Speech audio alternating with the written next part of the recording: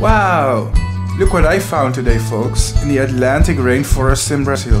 The cutest, tiniest, little love bug that I have ever seen. I'm totally taking this insect for a close-up. What a nice little microlepidopteran that is. Adorable.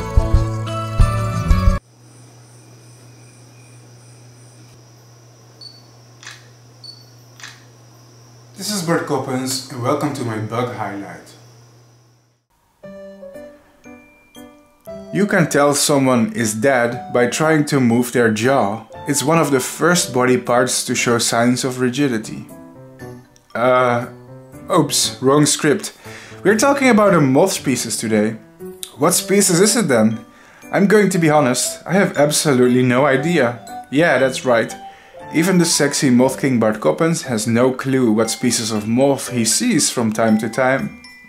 All I know is it appears to be amazing and very colorful and something from the Tortricidae family perhaps. It is so precious, beautiful and amazingly colored and patterned, it just had to be included in a close-up of my bug highlight series on YouTube. It deserves to be on the show, even if I cannot identify it.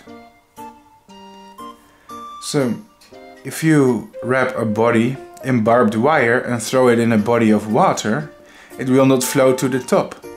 The expanding gases force the skin to expand against the barbed wire and then puncture, releasing the gas. Oh god, that's the wrong text again.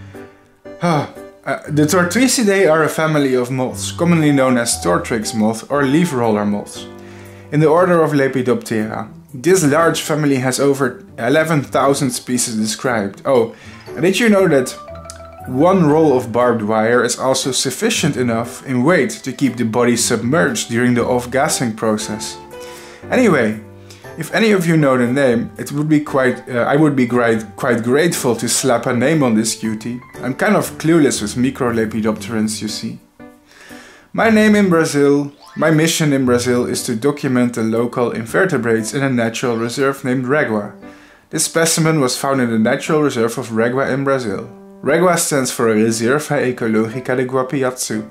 I'm the local entomologist documenting insects on social media to draw awareness for the species in REGUA and the Brazilian Atlantic rainforest. Everybody can visit this place, by the way. Yes, you too, dear viewer, we accept tourists. And I'm completely out of useful things to say because I don't know what species it is. Just enjoy the visuals, I guess.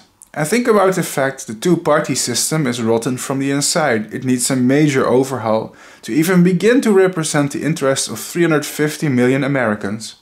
Okay, I'll stop now. Hope to see you in my next episode. Bye bye.